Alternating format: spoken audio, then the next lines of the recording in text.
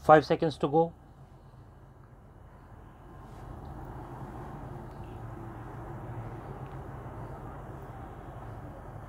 Start. It is thus settled law that normally when an appointed authority or the disciplinary authority seeks to suspend an employee pending inquiry or contemplated inquiry or pending investigation into grave charges of misconduct or defalcation of funds or serious acts of omission and commission, the order of suspension would be passed after taking into consideration the gravity of the misconduct sought to be inquired into or investigated and the nature of the evidence placed before the appointing authority and on application of the mind by disciplinary authority. Appointing authority or disciplinary authority should consider the above aspects and decide whether it is expedient to keep an employee under suspension pending aforesaid action. It would not be as an administrative routine or an automatic order to suspend an employee. It should be on consideration of the gravity of the alleged misconduct or the nature of the allegations imputed to the delinquent employee. The court or the tribunal must consider each case on its own facts and no general rule could be laid down in that behalf.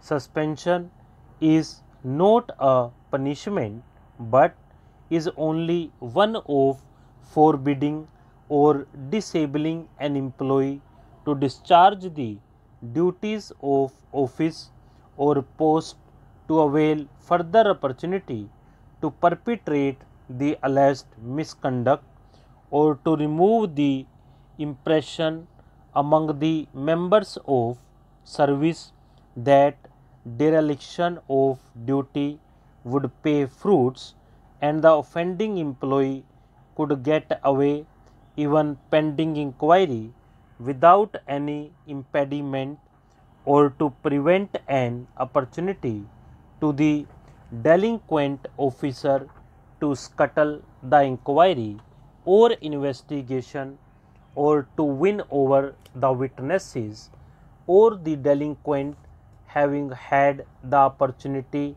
in office to impede the progress of the investigation or inquiry, etc. It would be another thing if the action is actuated by mala fides, arbitrary, or for ulterior purpose. The suspension must be a step in aid to the ultimate result of the investigation or inquiry.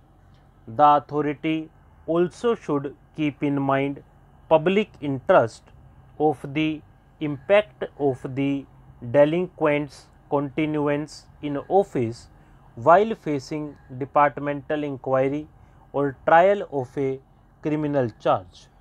In the case in hand, the allegations by itself are quite serious, but it does not appear as to whether the respondents themselves have made any kind of inquiry or any investigation or inquiry in the alleged criminal offence of the petitioner.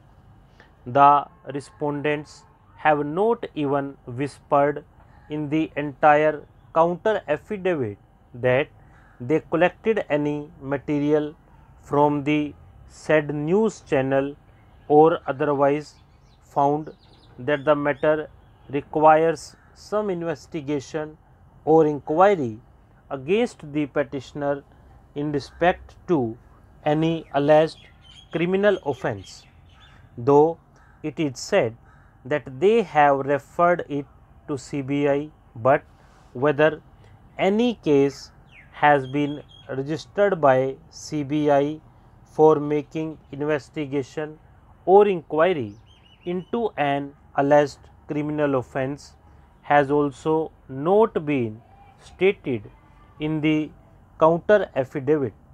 The investigation or inquiry into an alleged criminal offence would come only when an FIR or criminal complaint is registered. Thus, in our view, the order of suspension has been passed without satisfying the requirement of Rule 10(1) of 1965 rules. Stop.